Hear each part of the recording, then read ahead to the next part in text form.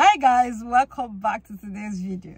I am just smiling because this video that I'm about to make is going to shock each and every one of you, but I know that I might not even be the only one in this whole wide world who feels this way. So somebody asked me the reason why I married my husband, because we are on a live stream in TikTok and they were talking about husband and wife, love, blah blah blah, you know, things like that. So they asked me, it was a discussion. So I told them that for me, I cannot tell you that I love my husband before I married him. I can't tell you now that I had a feelings for him. There was these feelings that I had about him, like these feelings of love. You know what? Guys, I'm so sorry. So I told them that I didn't love my husband before I married him. I didn't marry him out of love. I did not, and that is the honest truth. For the first 2, 3, 4 years, my husband will always ask me, why did you marry me? I will laugh. I will tell him I don't know. And that is the truth. And that is the truth. Yes, sometimes we used to say, I love you, I love you. but I never, ever loved him before I married him. Do not come for me. I will tell you the reason why. When I met my husband, I met him during the time that, man, things were rough. Mentally, physically, I was going through a lot, and a lot was going through me. Hey, I was in asylum camp. I didn't know which way. I didn't know if I was going to stay in this country or not. I was going through depression, physical meltdown, spiritual meltdown, psychological meltdown. I was going through everything that you can go through when you are in this asylum process. That was the period that I was so aggressive this time. I was not happy with my situation. I was not happy with myself. I was not happy with anything at all. The only thing that I had interest was I was doing a Dutch course in that condition. And I was also going to church every Sunday. I was going to church. I was dedicated because that was the only place that I found peace. If I go to church, if I prayed, go for evangelism, that was the only way I found peace. Yeah. As at that time, this online preaching church was not rampant. So I had to travel really to church. So I was only looking forward to Sundays. So this is the reason why, this is what I saw before I married my husband, or what made me marry my husband. It was not love. It was not kind of any feeling, anything. In fact, I wasn't even thinking of the future. I wasn't thinking, what is our life going to end? How is life going to be? How is this one going to be? I wasn't thinking about that.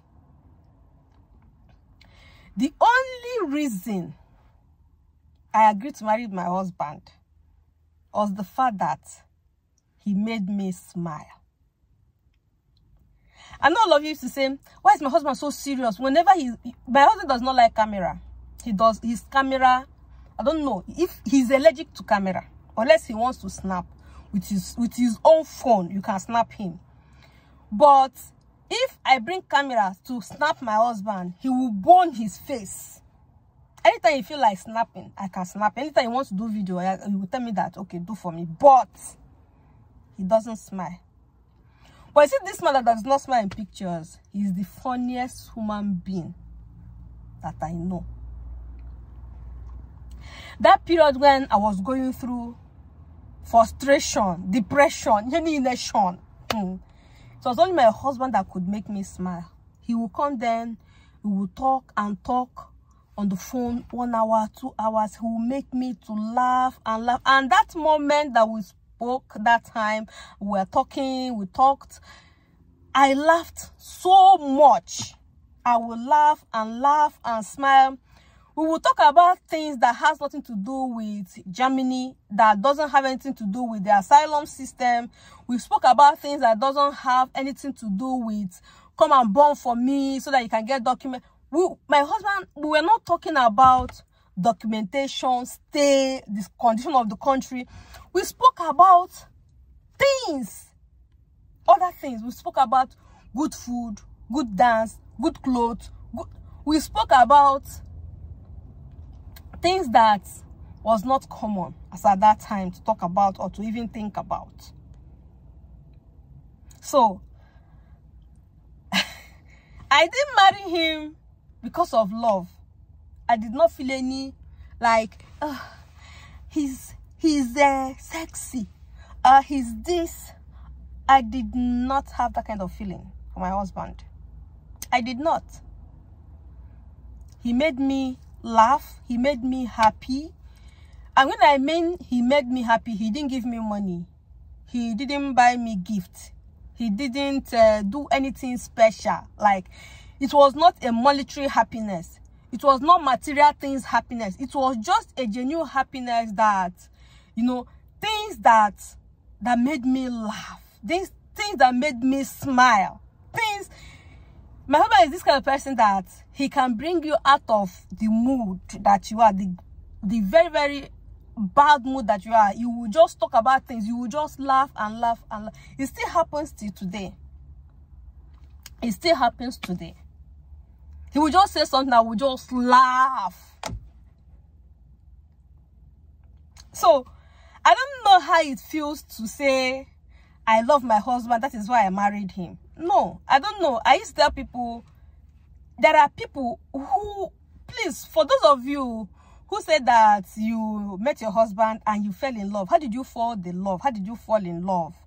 How did you feel in love? How was this feeling? How can you describe what this feeling was like or is like?